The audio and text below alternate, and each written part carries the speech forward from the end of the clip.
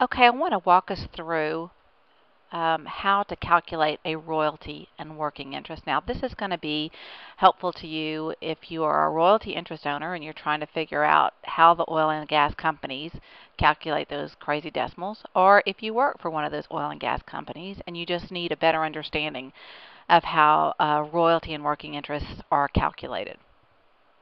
So we'll start with a couple of basic definitions. And one is that the landowner is also known as the lessor, and you will frequently hear them referred to as lessor.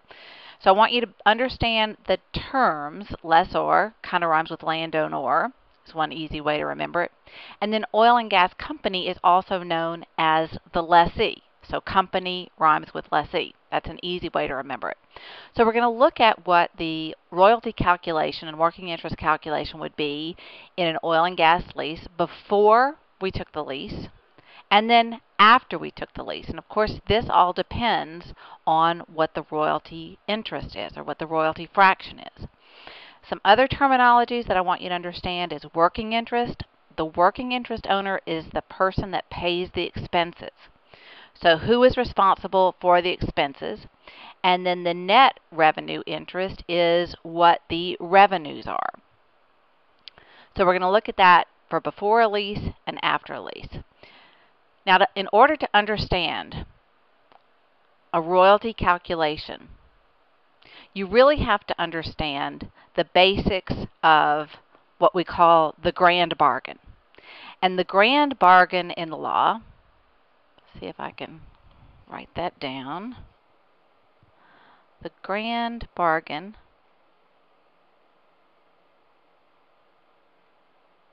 in the law basically says that the lessor, before there is an oil and gas lease, owns a 100% working interest and a 100% net revenue interest in the oil and gas lease. So, why would a lessor then give an oil and gas company 100% of their working interest and only keep a small percentage of the revenue? In most cases, it's in the early leases, it was like a 1/8 royalty, for example. And the reason is that it is expensive to drill an oil and gas well. In fact, it is, for most people, cost prohibitive. And that is that an oil and gas well can cost you $1 million and up easily. And then it can get more expensive the more work and rework you have to have on it. So most landowners or royalty owners say, okay, oil and gas company, since we're going to use a 1/8 royalty, I'm going to do a rough drawing. Please excuse my rough drawing. And this is going to be 1/8. All right, so right now the lessor owns 100%, so they own 8/8, and they also own 8/8 of the net revenue interest. The lessee, before the lease, owns 0% of the working interest and 0% of the net revenue interest. So the lessor says, oil and gas company, I will give you 100% of my working interest in exchange for a royalty fraction. So in this case, we'll use an example, 1/8. So I'm going to give you 1/8. So after the lease, the lessor is going to own 0 working interest, and they're going to own a 1/8 net revenue interest. So they're entitled to a 1/8 royalty. So what does the lessee then own after the lease? Well, 1/8 is gone to the lessor, and the oil and gas company is going to get 100% of the working interest and 7/8 with the lessor getting this 1/8 interest. Okay, so that's a pretty easy calculation. 1/8, and the decimal for that is 0.125, and the decimal for this is 0.0875. And I'm going to do a separate calculation for you so you'll know, I'm sorry, not 0.08, and 875. Let me correct that.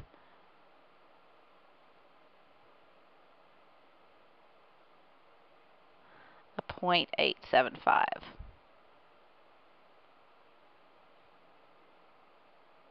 Okay, and that should total to 100. And we know the fractions do because 1/8 plus 7/8 is going to be 8/8 or 100.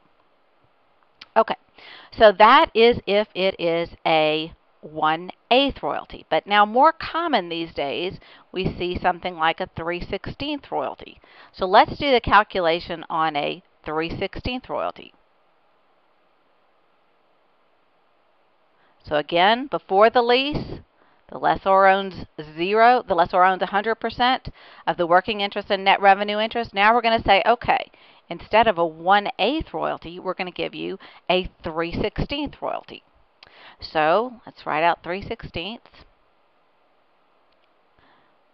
And let me show you what that looks like. So now I'm going to divide these 8ths in half to get 16ths. Okay, and we're going to pretend like these are all equally, this is like a perfect rectangle, and all of these pieces are even. So now, instead of the 1/8 royalty, we're going to actually get a 3/16 royalty. So remember, the 1/8 was this, and now we're going to get 1/8 and a half of another 8. So you can see it's just slightly bigger than a 1/8 interest. So the lessor's interest is going to be 0 working interest after the lease, and the net revenue interest is going to be 3/16. And that means the lessee is going to have 100% after the lease, and their net revenue interest is going to be 13/16. And we know this calculates to a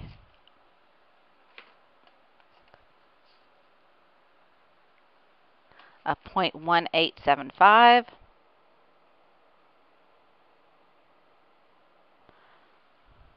And the 13/16 calculates to a 0.8125.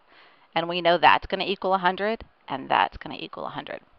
And we can keep doing this. We can do it with fourths, and that means the lessor would own 1/4, and the lessee would own 3/4. We could do it with fifths. One owns 1/5. The remaining 4/5 belongs to the oil and gas company. So this works great if the lessor owns 100% of the property. But what gets more complicated is, let's say that the landowner owns, this is going to be a section, the landowner owns in the northwest quarter, that's going to be 160 acres, okay? But the whole section is 640 acres. So if they have to pool the lands, in other words, the oil and gas, the State Conservation Commission, in Texas it's the Texas Railroad Commission, in Oklahoma it's the Oklahoma Corporation Commission, in Louisiana it's the Department of Conservation. If they say, okay, you can only have only one well per 640 acres. Let's say it's a gas well, okay? And the lessor only owns one quarter of that. So we're going to have to pool all these other owners, all right? And because all of these owners are included in the well, we're not going to get a 3/16 or a 0.125. What we're going to get is our total net acres divided by the total unit acres. In this case, it's going to be 640 times, let's say, the 1/8 interest, okay? And in this case, we know that 160 here is 1/4 of 640, so I'm going to really simplify my math and go 1/4 times 1/8, and that is going to equal to 1 times 1 is 1, 4 times 8 is 32. So that's going to be a 1/32 interest.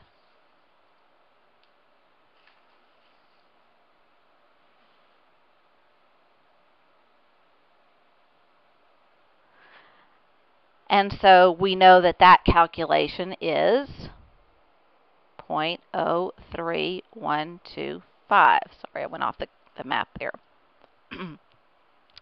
But that is what the landowners decimal is going to be if they are only part of a unit. We're going to basically take their net acres divided by the unit acres times the royalty interest, and that's going to give us the lessor's net revenue interest. So I hope to be doing more of these, and I'll just keep adding them to my website. I hope you've enjoyed this presentation.